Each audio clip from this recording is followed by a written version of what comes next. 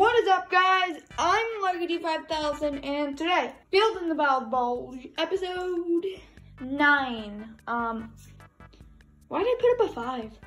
What? Why did I do that? I put the wrong number. 9. Episode 9.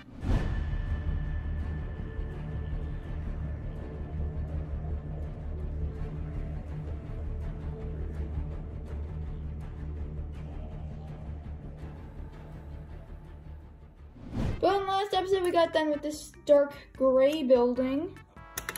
Oh, God. I hit this minifigure off the top. He fell back down. Oh, this is my channel icon minifigure, by the way. But over here, we're going to be putting, like, a little bit of a path. It might be connecting to the bridge to, like, the front of this house. In the path, it's going to be using a bunch of random bricks. Kind of like plates like this and stuff. It's going to be kind of like a cobblestone path or something.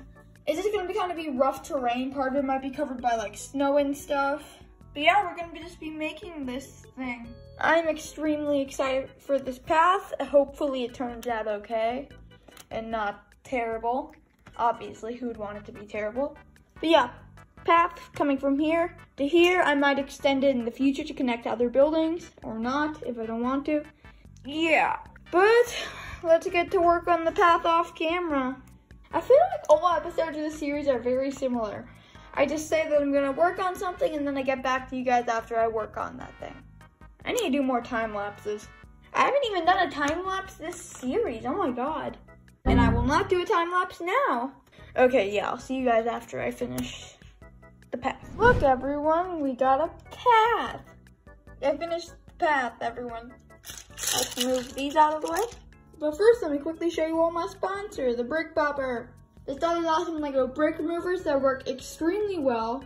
They come in 7 different amazing colors and are only $8 each. Their products are very high quality. They're just amazing. They helped especially while building the path because they're all attached to the plates and stuff over here. But use the coupon code LEGODUDE5000 to save 75% off your order. Use the link in the description or in the pinned comments to go to their website and order them. And yeah, back to the video. But yeah, we have the path here. I used a bunch of different pieces, including studs and other studs, and yeah. This is a lot of plates and stuff. I combined a little bit of the path with like snow and stuff. It looks very destroyed, kind of. It does not continue onto this side, but it is on this side. I don't know if I'll continue the path to the other buildings once I add those. I just haven't decided yet. But this path took a long time to make. I think it turned out okay, I guess. But yeah, we have all this stuff, and yeah, that's what we did today. It has like a little curve over here. But yeah, guys, that's all we did.